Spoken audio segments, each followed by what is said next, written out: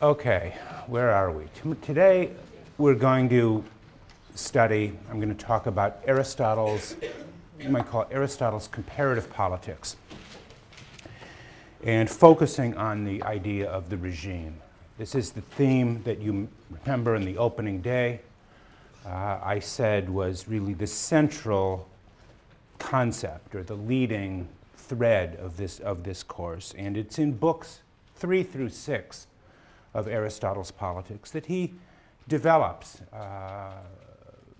his idea of the regime and regime politics. Book 1 that we spoke about last time really in a way tells us something about the, you might say almost the metaphysics of Aristotle's Politics. Today, Aristotle speaks more empirically, more politically about what a regime is. His idea of regime, politeia, again, the same word that was used for the title of Plato's Republic, is the centerpiece of Aristotle's Politics, literally. It occupies the theme of the middle 3 books, books 3 through 6. These books are difficult in many ways. They're complicated. They're not everybody's favorite part of the book, but they are my favorite part because it tells us more precisely than anywhere else how Aristotle understands the nature of politics. And that, after all, is what we are most interested in. A regime refers to both the formal enumeration of rights and duties within a community, but it also addresses something closer to what we would call the way of life or the culture of a people. Their distinctive customs, manners, laws, habits, moral dispositions, and sentiments. And Aristotle's constitutional theorizing begins by asking a simple question. What is the identity of a city? What gives it its identity and enduring existence over time? And his answer is the regime. The regime is what gives a people and a city its identity. Aristotle distinguishes between what he calls the matter and the form of the regime. Let me examine both of these in turn. The matter, the substance, the material basis of a regime concerns its citizen body, that is to say, the character of those who constitute a city. And here he rejects a number of alternatives for what constitutes a citizen body. He rejects the idea that the city is defined simply by a group of people who inhabit a common territory, the same space, as it were. The identity of a polis, he writes, is not constituted by its walls. That is to say, it is not constituted by geography alone. And similarly, he rejects the idea that a regime can be understood as a defensive alliance against invasion by others. In our terms, for example, NATO would not be a regime, a purely military or defensive alliance. And finally, he denies the possibility that a regime exists that whenever a number of people come together to establish commercial relations with one another. Organizations like NAFTA or the WTO, the World Trade Organization, do not a regime make. A regime cannot be understood simply as a commercial alliance. What is a regime then? It is evident, Aristotle said, that a city is not a partnership in a location or for the sake of not committing injustice against one another or for transacting business. So what is a citizen body? The citizens who constitute a regime, he tells us, do more than occupy a common space, but are held together, according to Aristotle, by bonds of common affection. It is affection, loyalty, and friendship that make up a regime. This sort of thing, he says, this political partnership, is the work of affection, philia is his word, is the work of affection. For affection is the intentional choice of living together. 1280a, if anyone's interested. It is the intentional choice of living together. Friendship, he writes, is the greatest of good things for cities. For when people feel affection for each other, they are less likely to fall into conflict. But what kind of friendship is he talking about? Is it the kind of friendship that you feel for your best friend or for your parents or siblings? What kind of friendship are these bonds of affection that he says hold the city together and that make it a regime?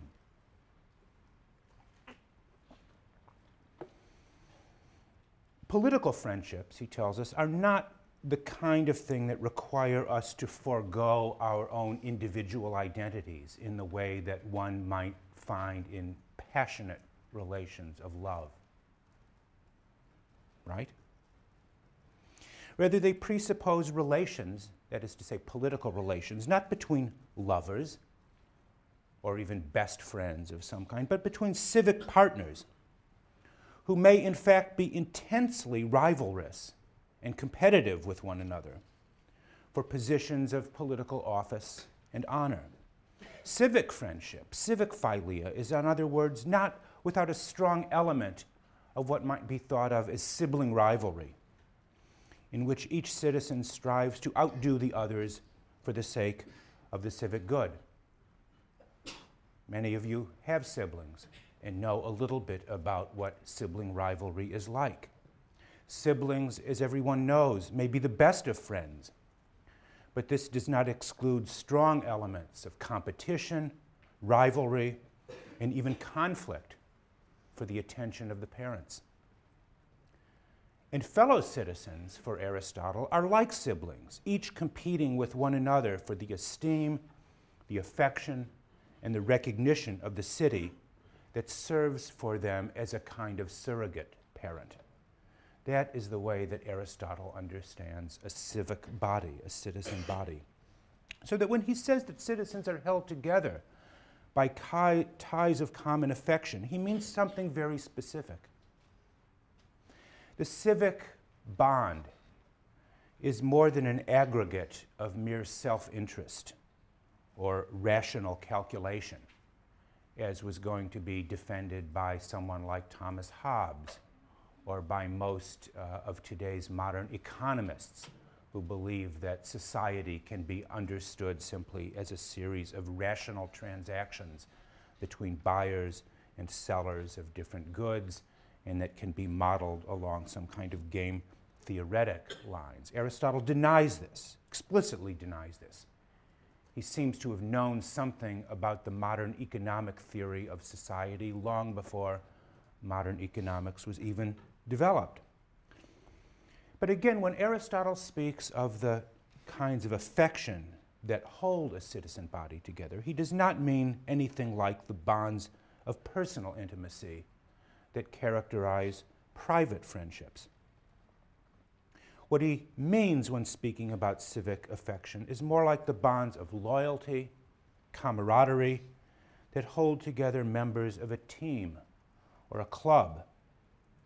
These are more than, again, ties of mutual convenience. They require loyalty, trust, what social scientists today sometimes call social capital, that successful societies require social capital. A distinguished political scientist at another university, I will not mention its name here, at another university has spoken about the importance of social capital or trust as the sort of basic relation, the basic component of a healthy democracy. Aristotle knew that. He didn't use a kind of ugly social scientific word like social capital. Rather, he spoke about civic friendship and philia.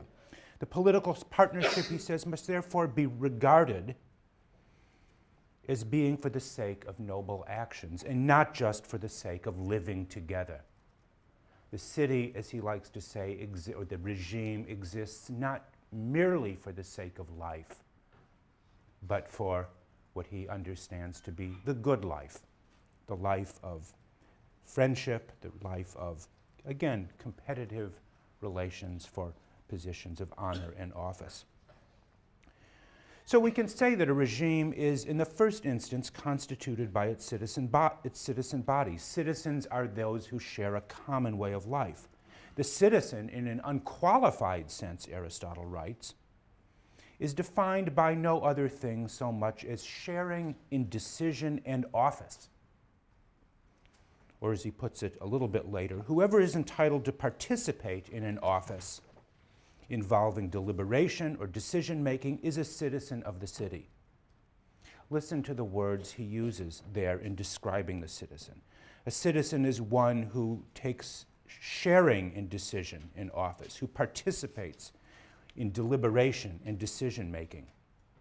A citizen is one, therefore, who not only enjoys the protection of the law, is not merely, you might say, a passive beneficiary of the protection of society and its laws, but is one who takes a share in shaping the laws and who participates in political rule and deliberation. Aristotle even notes, you probably observed, that his definition of the citizen, he says, is most appropriate to citizens of democracy, where in his famous formulation, everyone knows how to rule and be ruled in turn. It is this reflection on the character of the citizen that leads him to wonder whether the good citizen and the good human being are one and the same. Can a person be both, as it were, a good man, a good person, and a good citizen? Famous discussion in Aristotle's book. Aristotle's answer to this is perhaps deliberately obscure. The good citizen, he tells us, is still relative to the regime. That is to say, the good citizen of a democracy will not necessarily be the same person or the same kind of person as the good citizen of a monarchy or an aristocracy. Citizen virtue is relative, or we might say regime relative.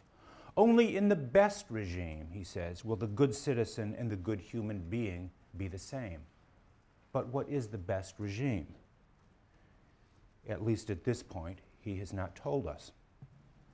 The point he's trying to make is there are several kinds of regimes and therefore several kinds of citizenship appropriate to them. Each regime is constituted by its matter, that is to say, by its citizen body, as we've been talking about, but also now by its form, by its formal structures. That is to say, every regime will also be a set of institutions and formal structures that give shape to its citizens.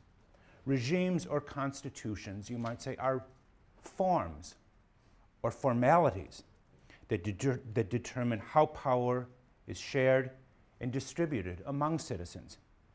Every regime is an answer, consciously or not, to the oldest political question of all. Who governs? Who should govern? Every regime is an answer to that question because every regime sets forward a way of distributing, formally distributing powers and distributing offices among its citizen body.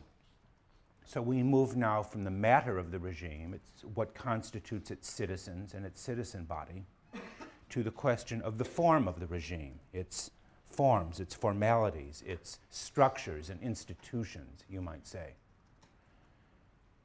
Entirely too much of modern political science is focused on simply the forms and formalities of political life, not enough, in my opinion, with questions of the citizen body and what constitutes the character or the virtue, in Aristotle's term, of its citizens. But nevertheless, Aristotle gives extraordinary importance and attention to the forms or formalities that make up a regime. What does he mean by that? Aristotle defines the strictly formal criteria of a politeia twice in his Politics. And I'm sure you noted both times where they appeared, yes? Book 3, Chapter 6, famous definition. The regime, he says, is an arrangement of a city with respect to its offices, particularly the one who has the authority over all matters. For what has authority in the city is everywhere the governing body, and the governing body is the regime. The regime is an arrangement of a city, he says, with respect to its offices, and every city will have a governing body, that governing body being the regime. The second definition appears at the beginning of Book 4, Chapter 1. For a regime, he writes, is an arrangement in cities connected with offices, establishing the manner in which they have been distributed, what the authoritative element of the regime is, and what the end of the partnership is in each case. A similar but slightly different definition of what constitutes the formal structure of regime politics. But from these two definitions, appearing in Book 3, Chapter 6 and Book 4, Chapter 1, we learn a number of important things. First, just to repeat, a regime concerns the manner in which power is divided or distributed in a community. This is what Aristotle means when he uses the phrase, an arrangement of a city with respect to its offices. In other words, every regime will be based on some kind of judgment of how power should be distributed, to the one, to the few, or the many, to use the Aristotelian categories of political rule, or some mixture, some mixture of those three classes that constitute every city. In every regime, one of these groups, he says, will be the dominant class, will be the dominant body, the ruling body, as he says in that definition. And that ruling body will, in turn, he says, define the nature of the regime.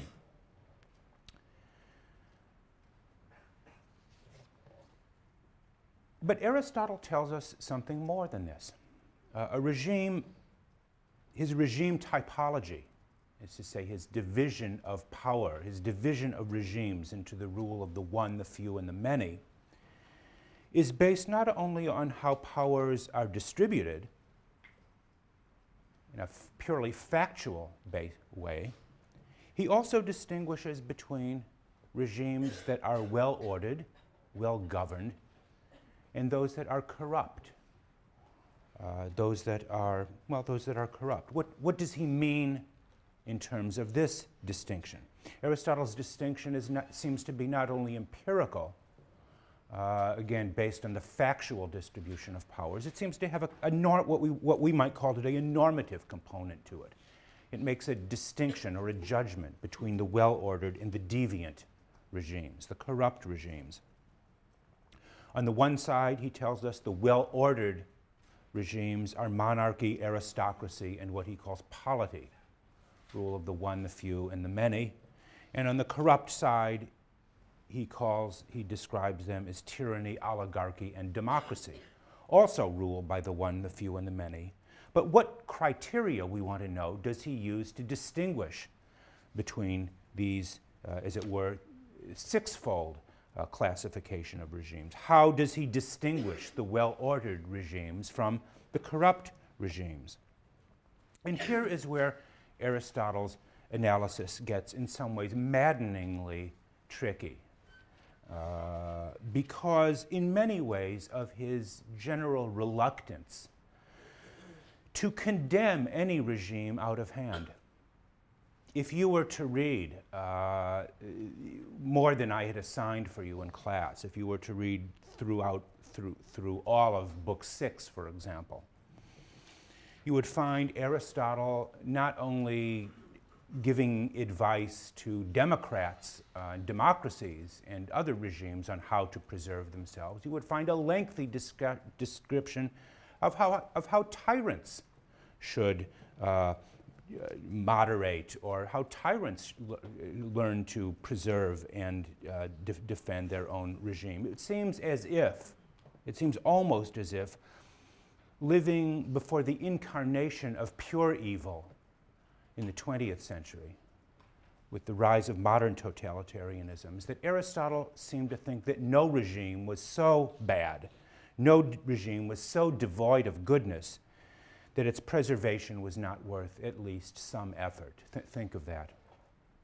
Rather, in many ways, he provides reasoned arguments for the strengths and weaknesses of several different regime types. Let's consider the one that's closest to our own, democracy. Let's consider what Aristotle has to tell us about that regime. In fact, it would be an interesting question for people to consider, to know how would Aristotle confront, or what would his analysis be of a regime like Hitler's Germany, Stalin's Russia, the Iran of Khomeini, regimes that are clearly tyrannies, but do they even go beyond in some way the tyrannies that Aristotle spoke about, and what kind of advice, what would he have to say about them? In any way, let's think about democracy. Interestingly, we find Aristotle defending democracy on the grounds that it may contain collectively greater wisdom than a regime ruled by the one or the few.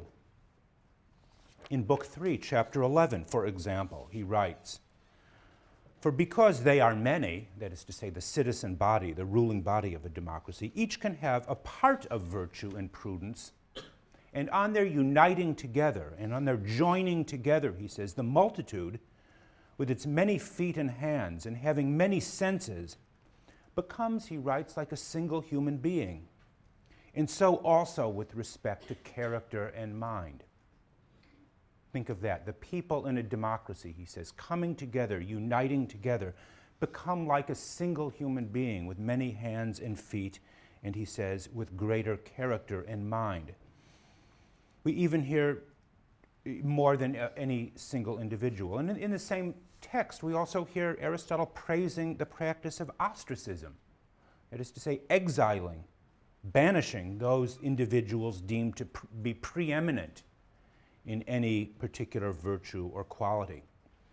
And he makes a similar point in Book 3, Chapter 15, in describing the process of democratic deliberation as a superior means of arriving at decisions. He compares it to a potluck dinner. Any one of them, he says, that is to say, any one of the citizens, taken singly, is perhaps inferior in comparison to the best. But the city is made up of many persons, just as a feast to which many contribute is finer, is better, than a single and simple one, and on this account, a crowd also judges many matters better than a single person. Furthermore, what is many, he says, is more incorruptible. Like a greater amount of water, the many is more incorruptible than the few. So he gives there a powerful argument in defense of democracy, like a potluck dinner. Each individual cook may not be as good as the best chef, but many taken together will provide many more dishes and many more for a variety of tastes than does a single chef. And he says furthermore, a crowd, the many, is more incorruptible than the few. Less light and incorruptible here, I take it in the kind of ordinary sense of the term, less susceptible to bribery. You can't bribe a lot of people in the way that you can a single individual. Are Aristotle's views on democracy correct here in his analysis? Do in fact many chefs make for a better dinner than a single chef? Well, I don't know. Would you rather have dinner at the Union League, where there's one chef, or a master chef? Or would you rather have dinner with a bunch of your friends, each providing some piece of the dinner? Well, it's a good argument. It's an interesting argument. It's open to debate at any rate. Yet at the same time, as Aristotle is seen defending democracy, providing reasoned and in many ways sensible arguments for democratic regimes. You find him in the same section of the book providing a defense of kingship and the rule of the one. In Book 3, Chapter 16, he considers the case of the king who acts in all things according to his own will. Sounds like a kind of absolute monarch of some kind. This is the part of Aristotle's politics that seems closest, in a way, to the idea of a Platonic philosopher king who rules without law and rules for the good of all, simply on the basis of his own superiority. Aristotle coins a term for this kind of king over all. He calls it the pan-basileia, basileia being the Greek word for king. Like the name, people like the name Basil, Basil, it's the Greek word for king. And pan meaning universal, pan-basileia, the universal king, the king of all. Aristotle does not rule out the possibility of such a person emerging, a person of what he calls excessive virtue, almost hyperbolic excellence, he says, who stands so far above the rest as to deserve to be the natural ruler over all. But how, we want to know, does Aristotle reconcile his account of the pan-basileia, the king of over all, with his earlier emphasis upon democratic deliberation and shared rule? The citizen, recall, is one who takes turn ruling and being ruled in turn. When readers look at Aristotle's account of kingship, and particularly this notion of the pan-basileia, the king over all, this suggestion must at least occur that there is a hidden Alexandrian or Macedonian streak to Aristotle's political thinking that owes more to his native Macedon than to his adopted Athens, the idea of universal kingship. Think of Alexander the Great later on. And in fact, in one of my favorite passages in the book, which you will read for next time, I cannot resist quoting already a passage from Book 7, and near the end of the book, Book 7, Chapter 7, where Aristotle writes as follows. He writes, "The nations in cold locations, particularly in Europe, are filled with spiritedness." There's that Platonic word again, thumos, are filled with thumos, but lacking in discursive thought, lacking in the deliberative element, in other words. Hence they remain free because they're thumatic, but they lack political governance.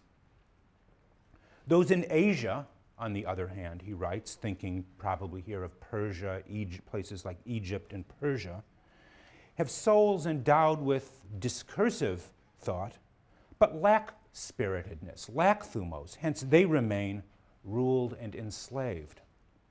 But then he goes on to say the stock of Greeks share in both, just as it holds, he says, the middle in terms of location. For it, that is to say the Greeks, are both spirited, are both thumatic, and endowed with deliberative thought, and hence remain free and governs itself in the best manner. And, he writes, and he concludes, at the same time is capable of ruling all, should it obtain a single regime. That these Greeks are capable of ruling all, he says. All, who is all? What does he mean by the all here?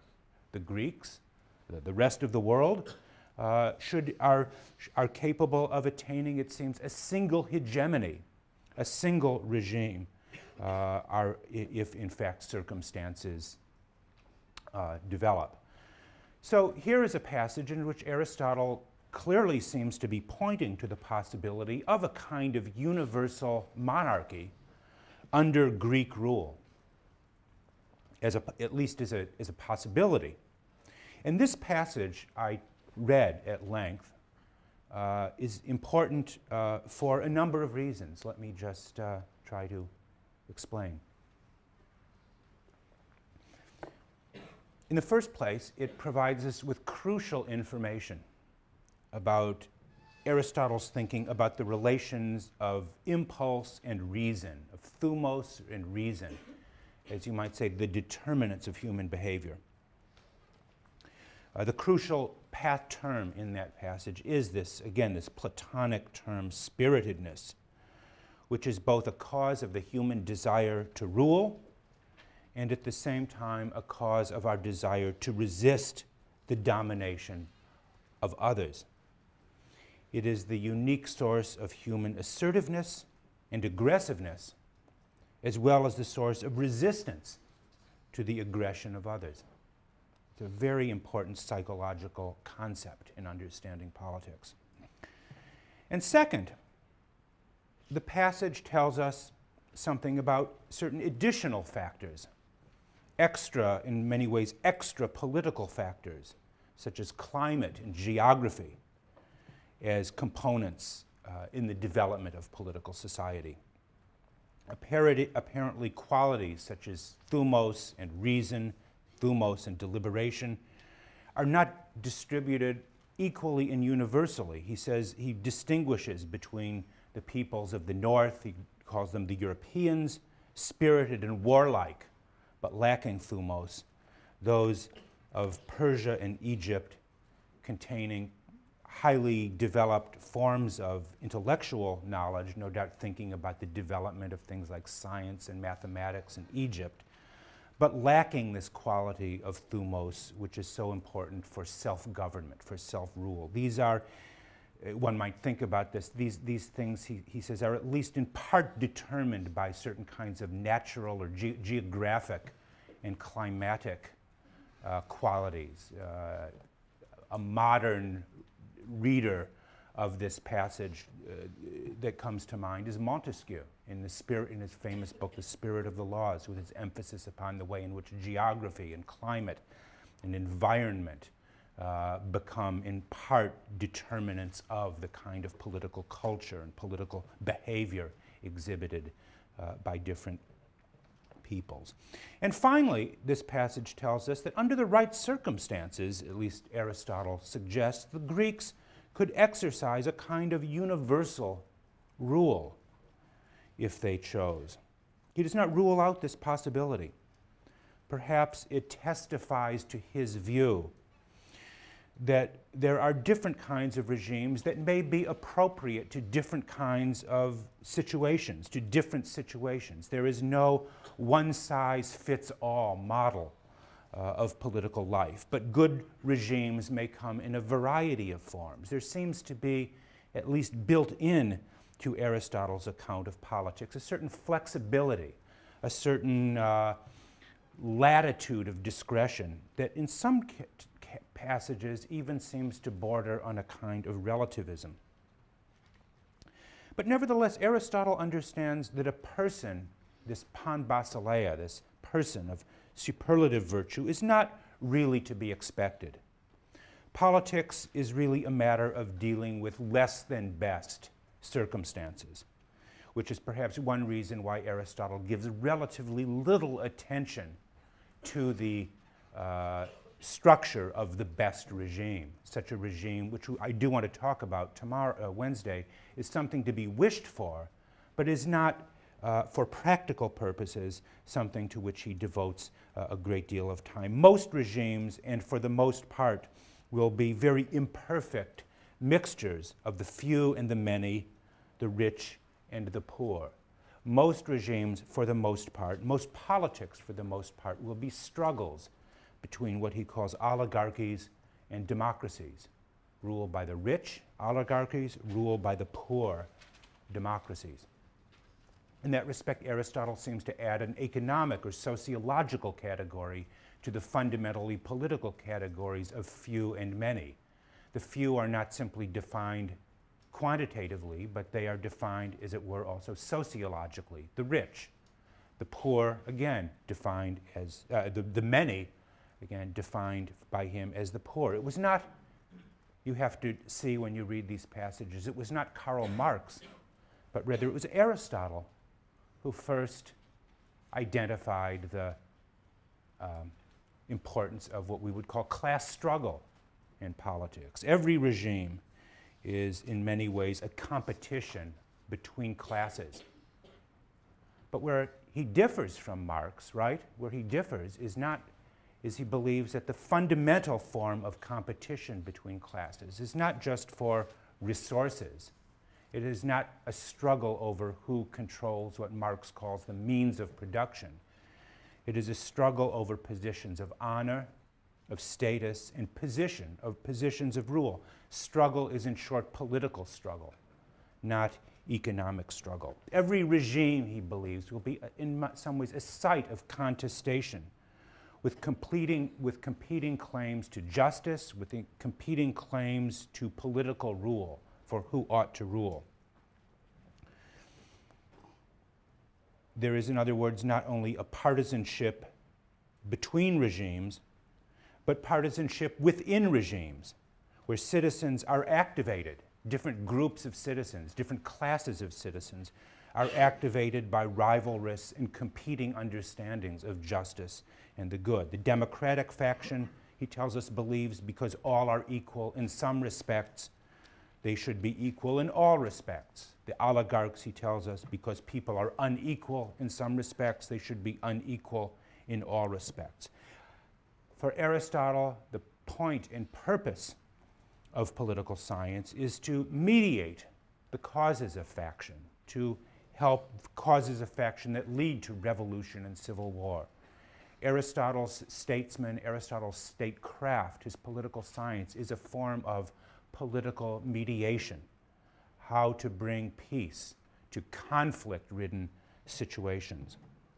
It is always surprising to me that many people think that Aristotle ignored or has no real theory of political conflict, when it seems to me conflict is built in to the very structure of his understanding of a regime. And again, not just conflict between rival regimes, but conflict built into the nature of what we would call domestic politics, different classes contending with different conceptions of justice.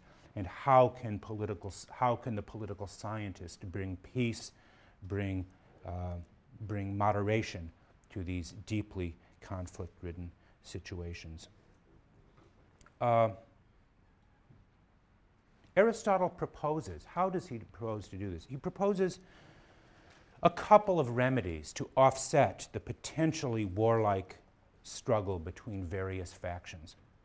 And the most important of these remedies is the rule of law.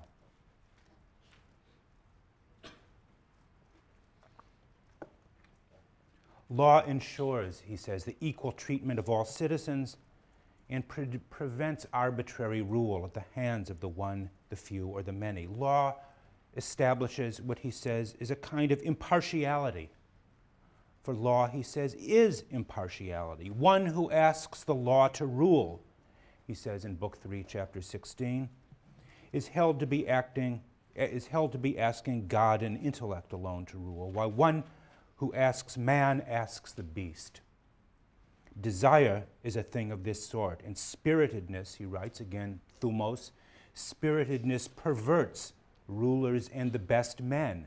Hence, law is intellect without appetite. Even the best men, he says, can be perverted by spiritedness. Law is the best hedge we have against the domination of partiality and desire. But this is not the end of the story. In fact, it is only the beginning. Aristotle raises the question, very important question, whether the rule of law is to be referred to the rule of the best individual. And typically, again, he seems to answer the question from two different points of view, giving each perspective its due, its justice. He begins in many ways by appearing to defend Plato's view about the rule of the best individual. The best regime, he says, is not one based on written law. Law, and his reason seems to be something like this. Law is at best a clumsy instrument, a clumsy tool, because laws only deal with general matters and cannot deal with particular concrete situations. Furthermore, law seems to bind the hands of statesmen and legislators who always have to be responding to new and unforeseen circumstances. And yet at the same time, Aristotle makes the case for law. The judgment of an individual, no matter how wise, is more corruptible, whether due to passion or interest or simply the fallibility of human reason, than is law. He notes as a practical matter, no one individual can oversee all things.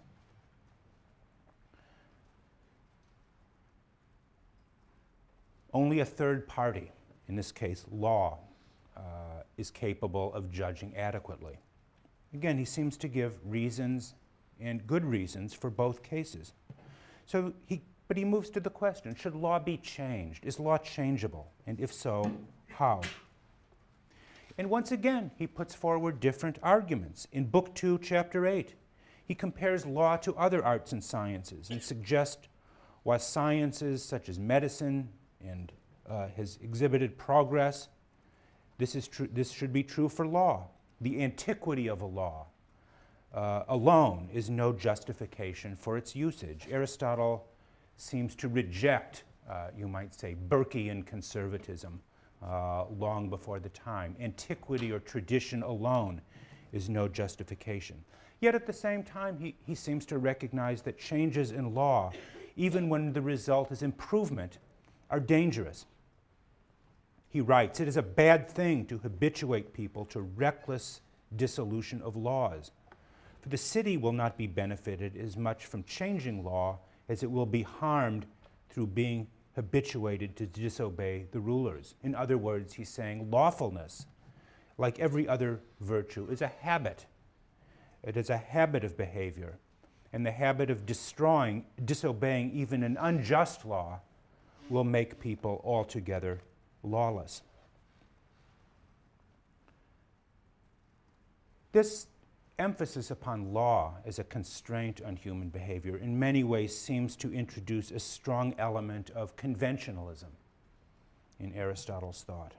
This is the view that justice is determined by laws, by customs, by traditions, that it is conventions, nomos, in the broadest sense of the term, that constitutes justice. And as I indicated, there's also seems to be a certain degree of relativism associated with this, since conventions vary from society to society. The standards of justice will seem to again be regime dependent. And this seems to be entirely consistent with parts of Aristotle's anthropology. After all, if we are political animals by nature, then the standards of justice must derive from politics. A right that transcends society cannot be a right natural to man.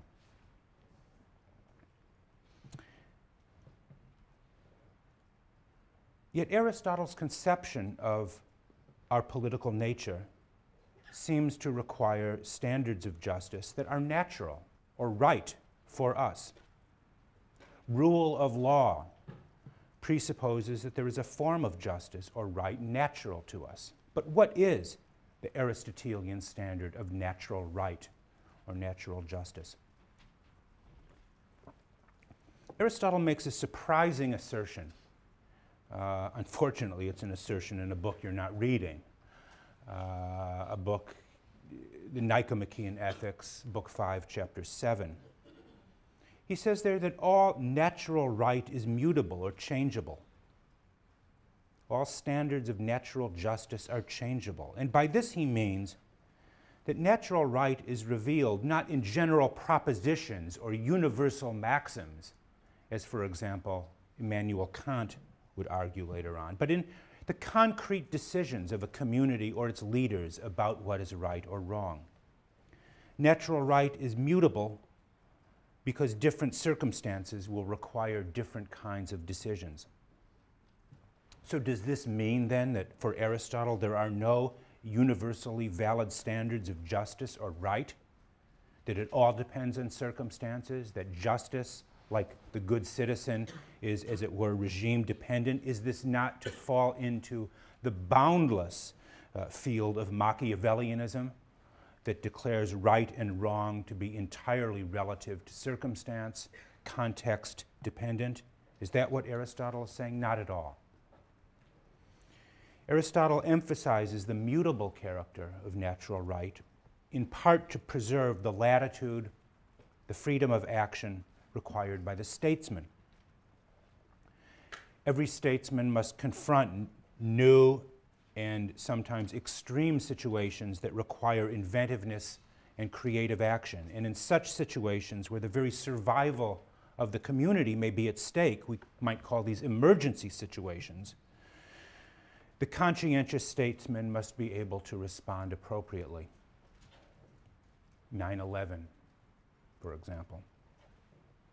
A moral law that refused to allow the statesman to protect the community in times of crisis would not be a principle of natural right, it would be a suicide note.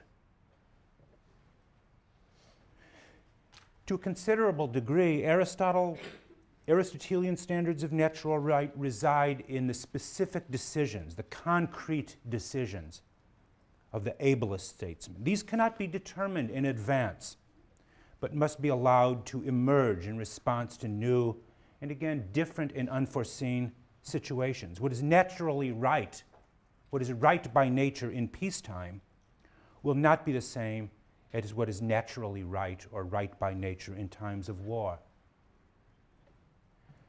What is right in normal situations will not be the same as what is right in states of emergency. The statesman, in the Aristotelian sense, is the one who seeks to return as quickly and efficiently as possible to the normal situation.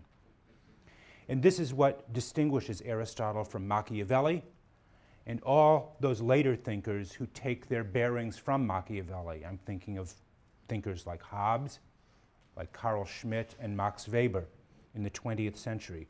All of these thinkers take their bearings from the extreme situations of civil war, of social collapse, of national crisis.